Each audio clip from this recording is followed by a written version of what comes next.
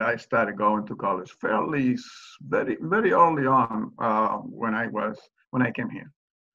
First, I had to get the GED, which happened fairly quick.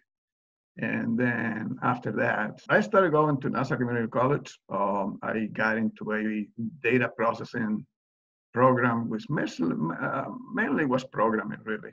My main problem in college, at least in the beginning, was the English. So it was very limiting. I could understand a lot of things, but not others. So when you're missing pieces here and there in a class or in a lecture, it's difficult to put the whole thing together. So my main thing was I needed to take a lot of notes. So I wanted to pay attention because paying attention will help me with my English, but taking notes was almost as important or more important than paying attention. And doing the two things in a different language that I had, it was difficult. My notes taking was horrendous because some of it was in English, some of it was in Spanish, but not real Spanish. It was a Spanish written that sounded like the English that I heard. So I was kind of writing in Spanish, but if a Spanish person read it, wouldn't understand anything. So the problem with those notes is that if I waited more than 24 hours to reread them, I would not understand what I wrote.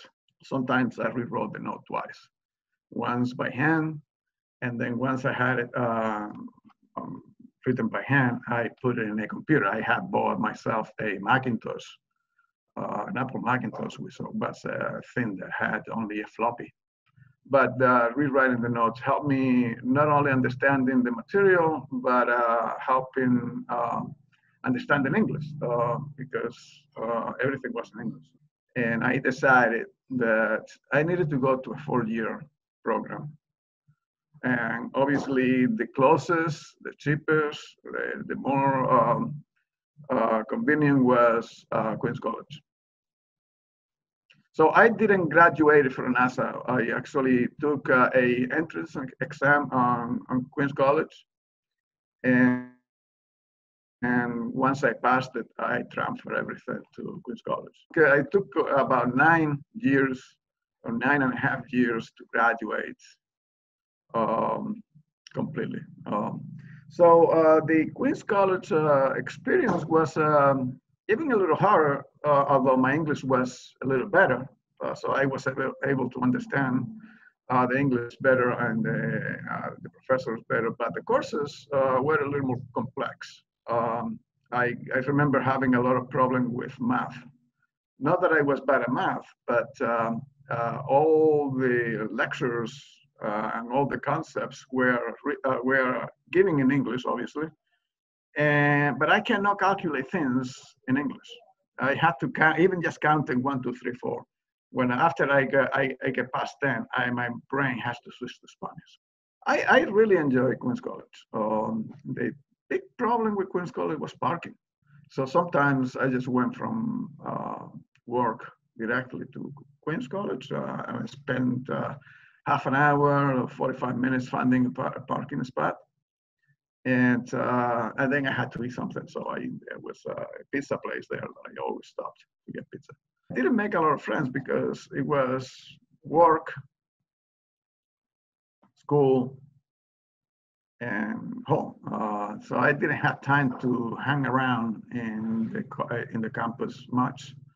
Considering the fact that the language was a barrier, the fact that I didn't have time and everything else that was going in my life with work, stresses. Obviously, I was very worried about making a living here and not having to go with my tail between my legs back to Spain and say I couldn't do it. So there was a lot of stresses. The main thing is that when I came to this country, I didn't know what I was going to. When I came here, I knew a little bit about computers, but not enough to do what I did.